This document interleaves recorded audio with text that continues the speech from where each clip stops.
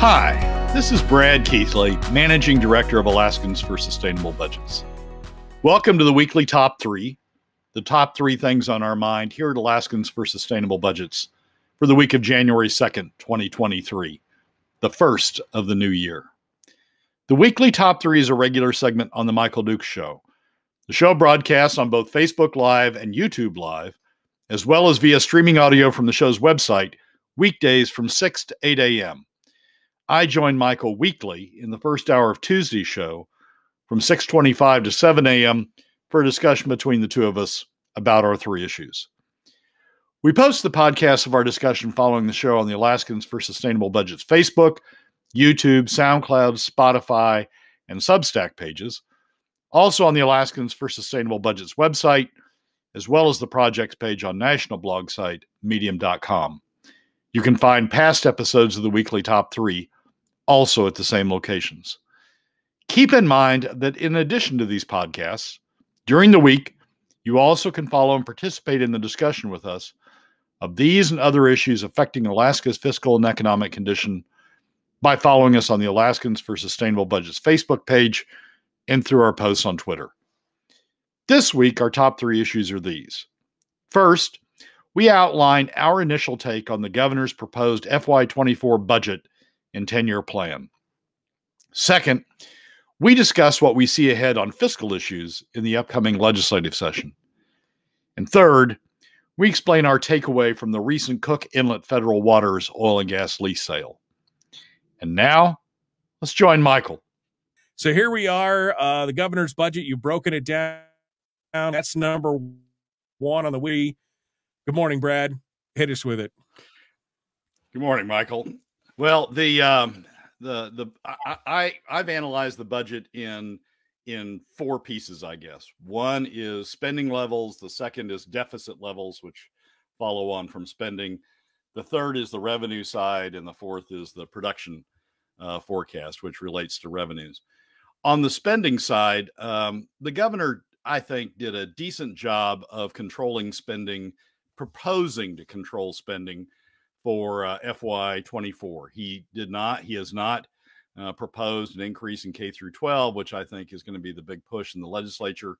He sort of set his negotiating position as business as usual, follow the law as it currently is, don't add additional spending to K through 12 of above and beyond what the current law provides. And I think that's probably a good starting point from a negotiation standpoint, because there's going to be a lot of push for increase on K through 12. So the FY24 budget spending side looks sort of okay. It's higher on the capital budget side than one would think it would be from what they put in the FY23 10-year plan and from what was enacted. Taking out the one-time stuff, what was enacted in FY24, but he explains that as an increase necessary to take advantage of the federal funding and fully tap into the federal funding that may be available, the state share of the federal funding that may be available. Beyond that, though, when you get into the 10-year plan, and I think the 10-year plan is as important as the proposed budget. When you get into the 10-year plan, it sort of falls apart. The reason it does is he uses an inflation factor of about 1.5%, when the current market inflation factor is 2.5%. When you look at the futures market for inflation rates, what the financial markets are telling us they believe future inflation rates are going to be. So half ish of what the financial markets are telling us.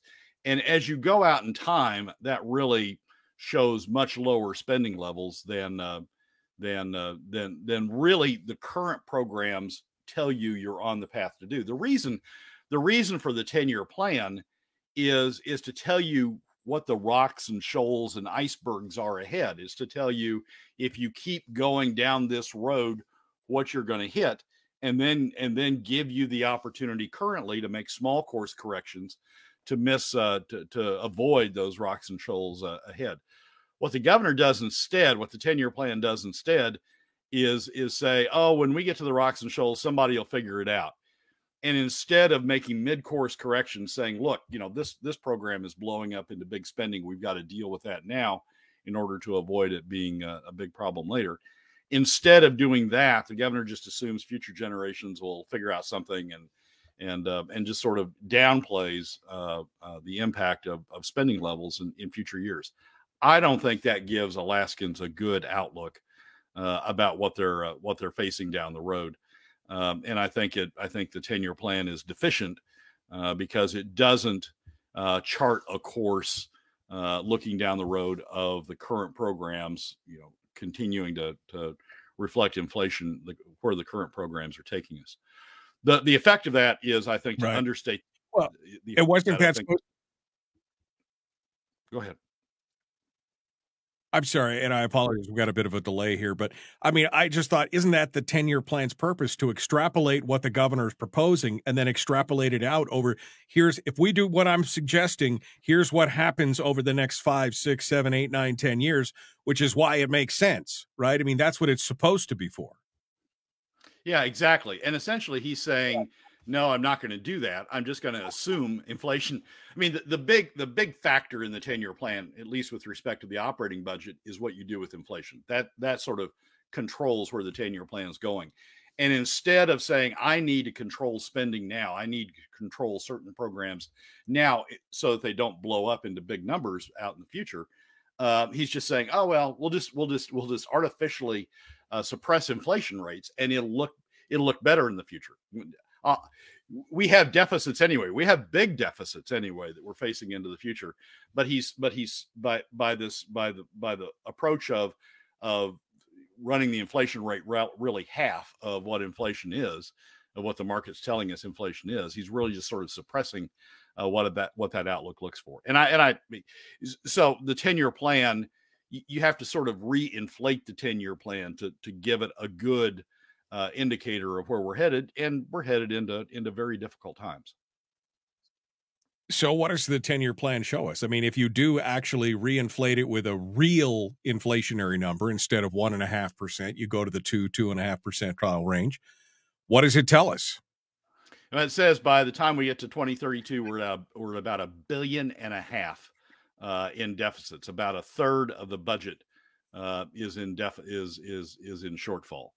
And that's, that's something we ought to know. The way it is now, what the governor does on the revenue side is he covers up those deficits by assuming a new revenue source that starts at $300 million this year, goes to $500 million next year, is $750 million, I think, by FY26, and then $900 million by FY27, and $900 million through the rest of the 10-year plan.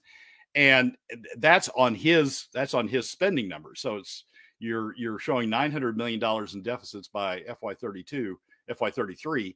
You're showing $900 million in deficits by FY33 with suppressed spending levels, with below inflation and spending levels. So if you blow those, if you use actual inflation levels, market inflation levels instead, we're at $1.5 billion in deficit by 2032. I guess the other issue, in addition to inflation, the top line issue that I think comes out of this budget is this new revenue category that he has. Rather than show deficits, what OMB has done, what the administration has done, is inserted a category called new revenue. And new revenue climbs at the levels at the rate I was just describing. Those new revenues are they're pie in the sky, I think is what I said about them. Other words were going through my brain, but pie in the sky. What he's saying is the state. We used to call that poussoir. That's well, okay. That's a good word for it. What he's saying is the state is going to be able to sell carbon offset credits, credits for using our forests as a carbon sink. It's selling not cutting down the forest, keeping them intact, and selling that as a carbon offset. And what he's saying is what the administration is saying is we're going to be able to get $300 million a year out of that this year, $500 million next year, $750 million the year beyond that, and then $900 million by FY27, continuing on out, on into the future per year. Now, Department of Revenue looked at this very revenue source back in April when they did the Department of Revenue fiscal model, the latest Department of Revenue fiscal model, and they projected, get this, 500,000 to 20 million a year, 20 million upside, topside a year from this revenue source. Now, just 8 months later, the governor is projecting that at 300 million this year, 500, 750 million, 900 million. And the administration provides no basis for that projection. So what he's really doing is hiding deficits by creating this category of new revenue and saying, well, instead of deficits, we're going to have this new revenue and it's going to cover the deficits instead, and we really don't need to worry because we're going to have this new revenue source. The 10-year plan really is a fantasy of spending is going to be a lot less than we think it's going to be because inflation, we're going to suppress inflation, and revenues are going to be a lot higher than we think they're going to be because we're going to have these fantasy sales of carbon offsets that are going to total, $1 billion, basically $1 billion by in 4 years, and then $1 billion a year from then on out. So it's the 10-year plan really gives you a very, if you take it at face value, it gives you a very distorted look of what Alaska's facing. Basically, what he's trying to argue is Alaska's in okay shape. Don't worry about it. We don't need real new revenues. We don't need to cut spending. It'll all take care of itself because somehow we'll suppress inflation and somehow we'll create these additional revenues. And it's taken at face value. It's a misleading document. We've gone. Brad, I'm a pretty simple guy, right? This is like walking into the bank with my financials and asking for a loan and saying, yeah, here's all my budgets. And you could see that I am spending more than I take in. But next year, I'm going to get this inheritance. I know I am. I know that it's coming. And I know that, I'm going to create a new widget that's also going to create a new income stream for me. No, I haven't. No, I have no idea what it looks like. No, I don't know when my in-laws are going to die or whatever.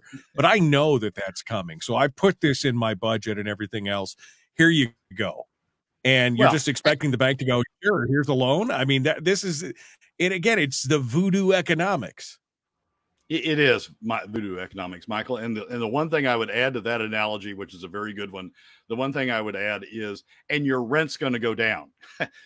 your real rent level is going to go down because the landlord isn't going to inflate, isn't going to run your rent up to equal inflation over the course of time. So he's doing it both on the revenue side in terms of the inheritance and the widgets and that sort of stuff, and he's doing it on the spending side in terms of just assuming that we'll find solutions somewhere out there. The irony is basically what he's saying is I can't find solutions to spending levels. I'm proposing just sort of current spending levels, the continuation of the programs as they currently are. I can't find them, but somewhere out there in the future, somebody's going to find solutions to the spending levels, and we're not going to have the impact of inflation that we normally have. So it's I can't do it. It's basically I can't do it. I can't come up with the spending cuts. I can't come up with the revenues. But somewhere out there in the future, we'll find all of the solutions to all of that. Brad, is there can you give me one bright spot on the governor's budget and 10-year plan, and then we'll go into the tease for number 2. But can you give me is there anything good here, or is it all a fictional bestseller? Well, the 10-year plan is all a fictional bestseller. I mean, taken at face value, it's all a fictional bestseller. There's enough in there that you can actually predict where spending's going. You can insert the actual inflation rates that the market's telling us we're going to hit. You can look at what actual revenue sources tell us right now, but it's the 10-year plan is really just, there isn't anything good in the 10-year plan. The FY24 budget, you can say it's good because at least he doesn't start new programs or doesn't expand existing programs in his proposed budget. So he's set himself up with a decent negotiating position with the legislature for FY24. But if you look beyond FY24 and you look at what the 10-year plan tells you, he should be, redoing programs right now to make our situation better in the out years. And he's not doing that. So he's not making it any worse, but he's not making it better in a way that we need to be making the right budget better to face the 10 years. I'm just continually astonished, Brad, that the governor would, that this would be the way that the governor would, with a fictional, it's going to be carbon credits. Okay, so what's the history of carbon credits? How much demand is there? What companies or countries or whatever are willing to go? Give me a breakdown. Give me a business plan on your carbon credit model, especially since it said it was going to raise about 20 million and now you're saying 500 million. Give me tell me how this works. And you had to just, crickets when it's all said and done. And he said he's going to do that once the crickets. I like that. He said he's going to do that once the session starts. He's going to come up with a plan. He's going to come up with but look, all you have to do is look at what this administration has said about this revenue source as late as April of 2022. They said $500,000 to $20 million. How you get from $20 million upside to $900 million solid, you can count on this, is just, nothing. There's nothing the administration has provided that gives that sort of indication. And, the people who have delved into it can't find any basis for it. So it's just, it's a plug. In any 10-year plan, I guess, sometimes you find a plug. This is a huge plug. The numbers were otherwise showing big red numbers out there, big deficit numbers out there. So how do we turn those deficit numbers black? And you just plug in new revenues. Well, okay, what are we going to say for new revenues? Well, we don't want to say taxes. That's a forbidden word. So we'll just come up with something else out of thin air. And they come up with carbon credit. Michael, when you sell carbon credits, you can't resell a forest 15 times, right? You sell carbon credits for a forest and you say, we're going to use that as a carbon sink. And that's where we'll do it for the next 10, 15, whatever the term of the carbon credit is. It's not for a year, it's for a number of years in order to make it an effective carbon credit to the guy the person that's buying it. And he's saying, right, it's not only are we going to have $900 million in carbon credits, we're going to have $900 million a year within 4 years. And that's just, those are right. Yeah. Those are one-time sales. You can't keep reselling the forest to different buyers because somebody's got, no, that's my forest. You can't use it for your carbon offset. It reminds me of the old oil trick in Oklahoma where you'd resell a well. You have 100% of a well in the old drilling fund days. You'd have 100% of a well, obviously, and you'd sell it like 15 times. There were pyramid schemes people went to jail for that. Right. Yeah. We're all making money now, right? We're all making money. That's what it's all about. All right. Brad, where am I at here? I got everything moved around on my screens. Okay. So we're still got a little bit of time. I got to be honest with you. I was heartened to see that again, he hadn't increased any programs. He included a large PFD. He did all those things, at least to start the conversation. But when I saw that carbon credits and the carbon offsets things, I was like, I don't see anything on how that works. I don't see any explanation on that. To me, that was a huge red flag. But of course, a lot of people just lap it up and are like, okay, it sounds great. We're saved. It's fine. Don't worry about it. Yeah, it's the same thing on the spending side, Michael. It's if you use half the inflation rate for the operating budget, everything doesn't look fine because you still have to plug in the carbon credits to make it look fine. But if you use half the inflation rate, spending doesn't look as bad as where we're going.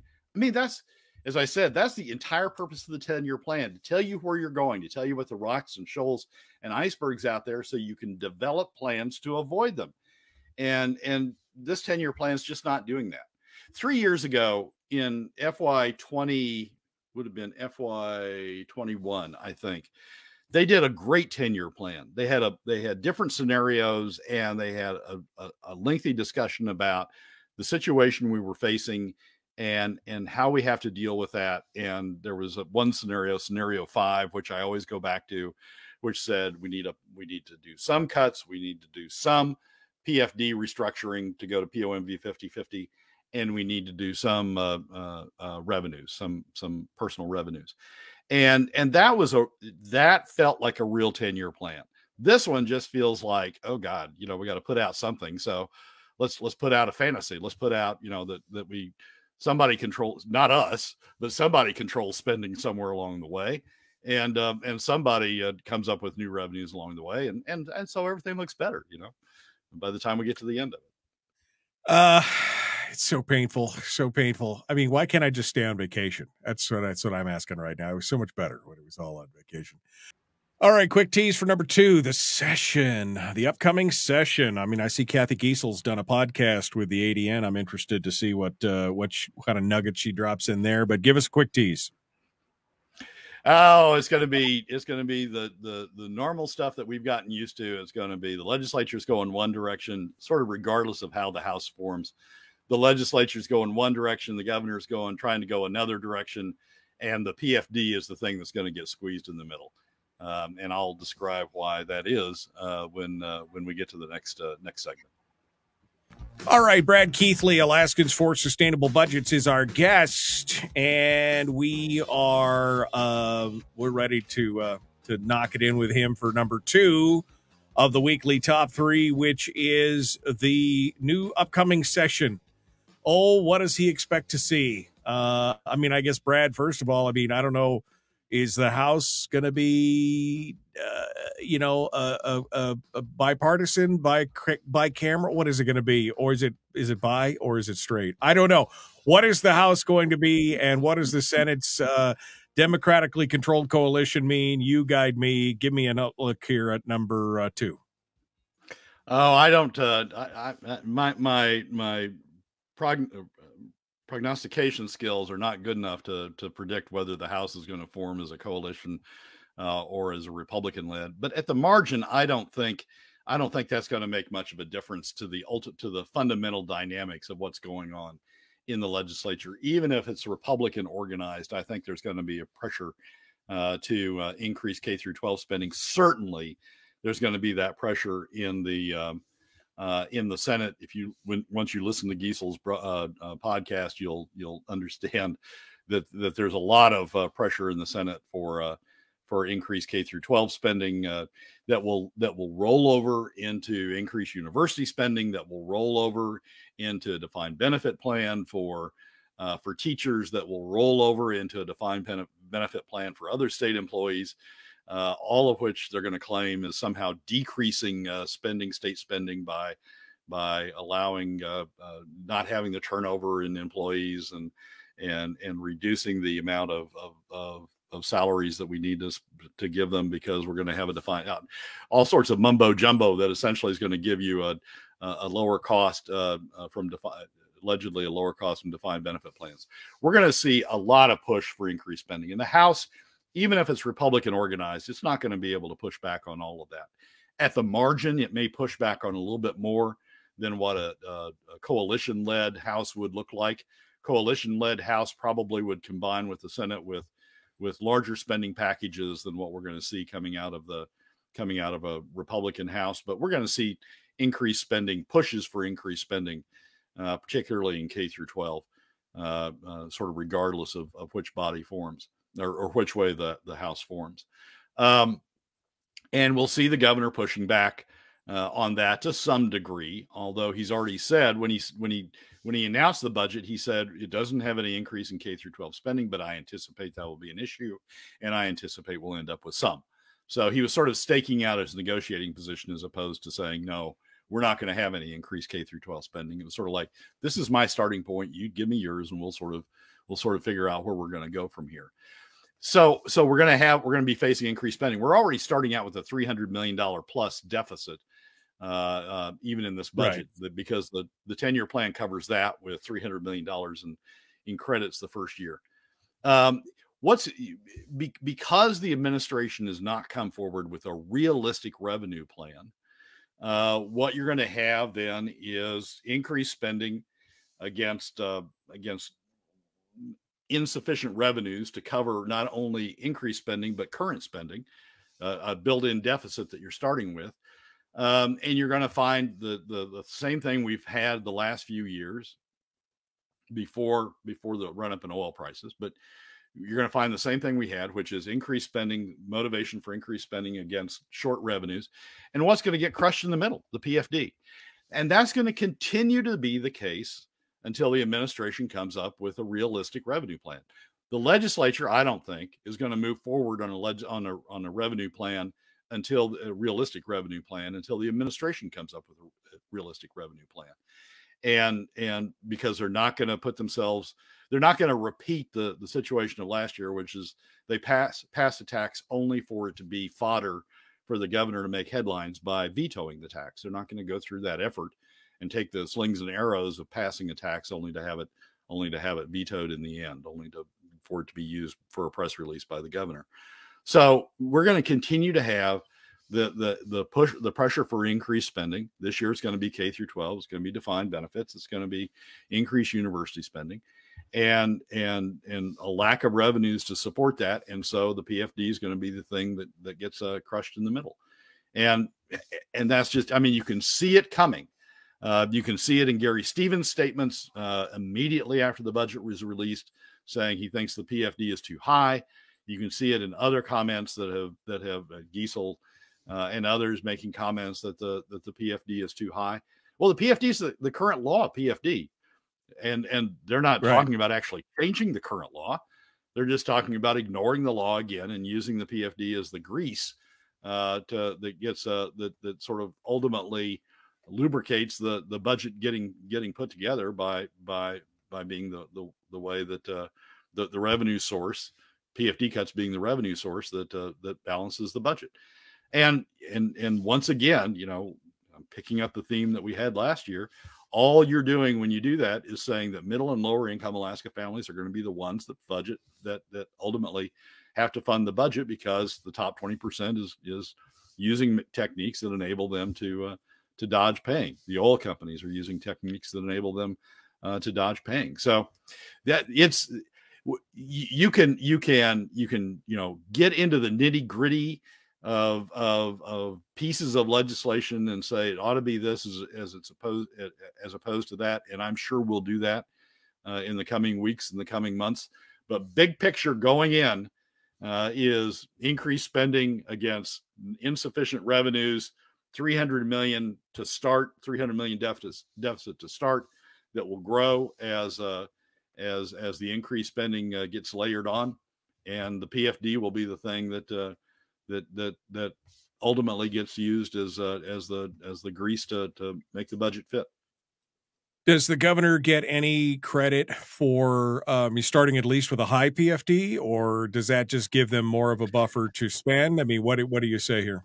I actually don't give the governor any credit for starting with a high PFD, because he doesn't have a realistic revenue side. I mean, he's essentially saying, look at me, I get headlines by proposing a high PFD, but I've not put together a budget that supports that PFD. I get headlines for proposing a current law PFD, but I've not given you a budget that has the revenues that supports a current law PFD. So it's misleading, really, to claim that he's got a full PFD in this budget, because he doesn't have the revenue base on the revenue side that can support the spending levels that we're headed toward. Nobody's going to make cuts more than what the governor proposes. The governor hasn't made the cuts necessary to get us down to a balanced budget. He hasn't proposed realistic revenues necessary to get us to a balanced budget. So you can say that you're proposing a statutory PFD, but there's no way you get to it on the budget he's actually proposed. Because the governor's budget is always just a starting. It never goes lower than the governor's budget. It always goes higher. So he could have started with cuts, and then it would have increased from there. But really, he put the pie in the sky. Oh, look at this magical MacGuffin. You know, that's the thing in the movies that makes the whole plot work. The MacGuffin at this point is the carbon offset credits, with got no plan, no business, that no nothing. And but no cuts either to make it work. And like you said, just grabbing the headlines with a high PFD. Yeah, it's this budget isn't realistic, and the 10-year plan isn't realistic. I mean, you got to. Right. I've tried to adjust for all that in the last 2 Alaska landmine columns I wrote over the holidays, and you put those together and you sort of get a picture of what a realistic budget is. But this budget's just not realistic. It's a head. I think you said it correctly. It's a headline grabbing. Look at all the good things I did, but not a realistic plan to get you to those headlines. Not a realistic plan to get you to a full statutory PFD. Brad, we got about 2 minutes here. Can you give me a quick synopsis of number 3? Yep. So we went through Alaska went through a lot of political capital to get the Department of Interior to issue Cook Inlet leases for the federal government to have a Cook Inlet lease sale, and everybody complained about Biden, not having the lease sale. Joe Manchin finally put a provision in the last Congress that required the administration to have a lease sale. They had a lease sale. They had about 190 leases up for sale in federal waters. There was one bid by one company on one lease. So we spent a huge amount. Alaska spent a huge amount of political capital getting this lease sale, saying, you need to, Biden, you are causing the problem. We need to have these lease sales. We need to get the opportunity out there for people to invest, to develop additional oil and gas. The administration has the lease sale, and they get one bid on one lease out of 190. So the credit it's the boy who cried wolf, right? I mean, right. The credibility of Alaska on these lease sales is just getting lower and lower and lower. ANWR, we had the lease sale up in ANWR. We had a limited number of bids. Everybody's dropped out except the state, who wants, for some reason, to continue spending money on the leases that it bought up there. We spend all this political capital to get the Cook Inlet lease sale, and we get one bid out of 190. So we're using up our political capital for things that aren't realistic. Yeah, I saw that one lease sale for $68,000 or something. I mean, it was it was crazy. All these lease sales, Hillcorp bids on the one thing, and then everybody's like, "That was it? That was the whole thing?" I mean, I don't know what to say. Yeah, it's. We've got a huge federal decision coming up. The federal government, the Biden administration's decision on Willow, whether or not to permit the Willow operation to go forward, or under what terms and conditions Willow can go forward, is a huge decision. Over the break, I think it was over the break, the president of Conoco, Alaska, gave an interview to Bloomberg and essentially said, look, if the Biden administration doesn't give us 3 locations, 3 footprints in MPRA to develop the Willow project, if they limit us to 2, we're not going forward. We can't make it economic on 2. The huge push of the environmental community is to get the Biden administration, if they're not going to kill Willow, to only approve 2 footpads, footprints on the slope, and that is a huge decision, because Willow, we got a willing investor ready to go forward. We've got known, well, as much as you can know about oil and gas, we've got a known resource ready to be developed. We've got Conoco, a big corporation willing to back it up, willing to make the investment, willing to enter into the contracts to get it developed, ready to go forward now, ready to go forward this winter. And now the Biden administration is saying, We push that. We're going to push the decision off until March, maybe not really get a final decision until May. And so Conoco's sitting there, Alaska's sitting there just sort of really, this is realistic. We need to go forward with this. And then we're burning political capital all over the place in the meantime on Cook Inlet. We spend all this political capital to, banging on the Biden administration for not going forward on Cook Inlet. And so, we finally put into the legislation that you've got to go forward with Cook Inlet. Then we have that sale and we get 1 out of 190 leases a bid on, and then not even much of a bid, $60,000 for a lease block. We have ANWR where we, bang on the Biden administration to go forward. They go forward. And then now everybody's dropping out, except for the state of Alaska. And frankly, the administration's doing that for political purposes, just to keep that issue alive, to retain the ability to bang on the Biden administration more and more and more. Instead of concentrating our political capital all on the thing that we know that's realistic, that we can deliver on, that will give us oil and gas, that will give us investment, that will give us increased throughput on taps, that will extend the life of the North Slope by bringing on new oil, new fields, and new developments.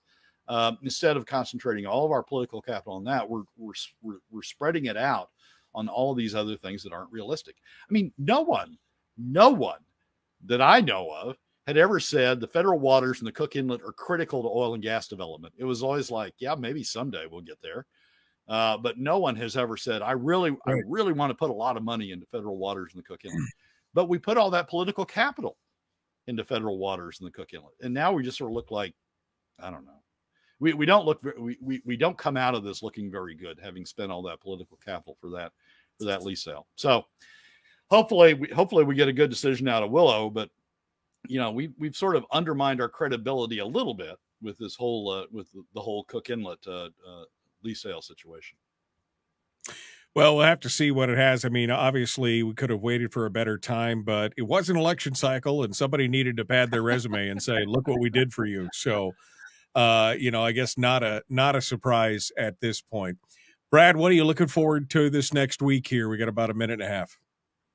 Oh, we ought to get more statements from legislators about what they see going forward. We ought to get more reactions to the PFD as people start getting ready. We ought to have more analysis of what's in the budget. We ought to have more people looking at various components of it. And I think we're launching into the budget cycle now, and we'll start seeing bits and pieces. I don't think we'll see the administration's proposal for what these carbon credits are going to look like. In fact, I really sort of wonder if we'll ever see that. I mean, the Dunleavy administration has in the past announced programs like, remember gambling? We were going to have a gambling bill. Yeah. Well, I remember going to have that state lottery. We'll do it. And what? It went away. And then it just never showed up. We paid a consultant some huge amount to get a bill, and then it never showed up. So I'm really actually wondering if we'll ever see the carbon credit bill. Well, it's I guess it's reassuring in some way to know that some things never change, Brad. I come back from vacation and we're still facing the same problems that we always have. At least we know that that'll never change. But I don't know. Look, we got to have a glad heart. We got to keep fighting a good fight. We got to keep, pointing out when people are being hypocritical or when things are, again, just for show, which I think a lot of this is kabuki politics, really, more than anything else. And, I think we just need to keep calling it out. We can't go weary in well doing. So we'll do what we got to do.